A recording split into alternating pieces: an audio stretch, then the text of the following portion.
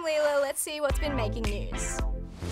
Controversy over New Zealand's favourite bird. The game where you get to be Prime Minister. And it's an alien invasion. But first, don't forget to subscribe. What's your favourite bird? Is it a duck, a penguin, maybe a kiwi? Well, for the last 16 years, people around the globe have been voting in New Zealand's Bird of the Year online poll. But this year, there's one little addition that's causing big controversy. Here's Kale.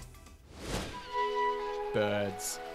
They're our beaked and feathered friends. From the albatross to the penguin to the... Bat? Bats aren't birds.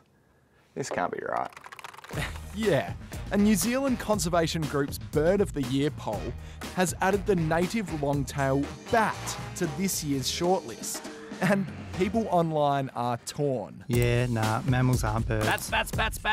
Once you go leather, you'll never go feather. Not a bird, but it's extremely cute. Bats. Bora, what's going on? Birds aren't bats. Why are they in the poll? Those bats, they just snuck in there in the night. But including bats in Bird of the Year is helping people get to know our endangered native bats. Forest and Bird has been running Bird of the Year for 16 years now, with winners like the kereru, the kiwi, the kea, and other birds not beginning with K. So Bird of the Year is a chance for New Zealanders and people all over the planet to get to know the unique native species that live in New Zealand. And the more that we know our birds, the more we love them, and then we'll want to protect them and make sure our environment is healthy. Laura says these tiny native bats have the body size of a thumb and the wingspan of a hand, and are so rare that scientists don't know how many remain in the wild. Voting opens up next Monday, so you've got lots of time to research your favourite bird, or bat, and start a campaign for your 2021 Bird, or Bat, of the Year. Prime Minister Scott Morrison has been given some royal advice to go to the Glasgow Climate Summit. World leaders including Joe Biden, Boris Johnson, the Queen and the Pope will be at the UN Climate Conference, but our PM still hasn't decided if he's going.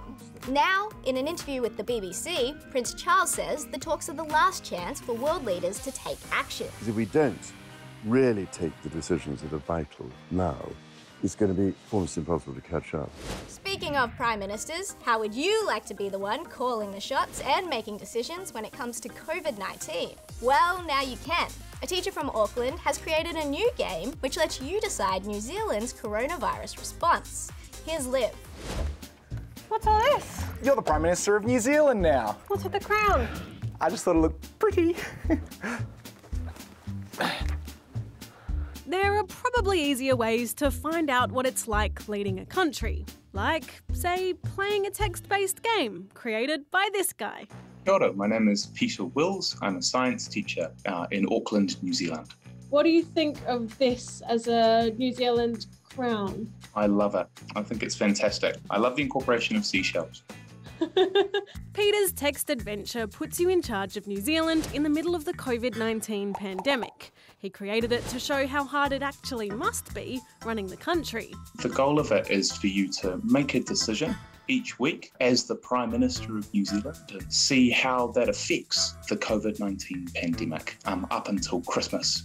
When you get to Christmas, you're booted out and have to go to a family lunch where everyone tells you how they think you went as PM. Auntie Jenny! The game's loosely based off of COVID modelling research, and now more than 20,000 people have taken the reins and tried their hand at being Prime Minister. And while my online Chrissy lunch was not such a success, Peter has some advice for the real deal. But I think the best thing we can all do to be ready for our Christmas lunch is to make sure we're vaccinated and to encourage other people to get vaccinated as well. Now get ready to count down to liftoff, because we're about to kinda head to space.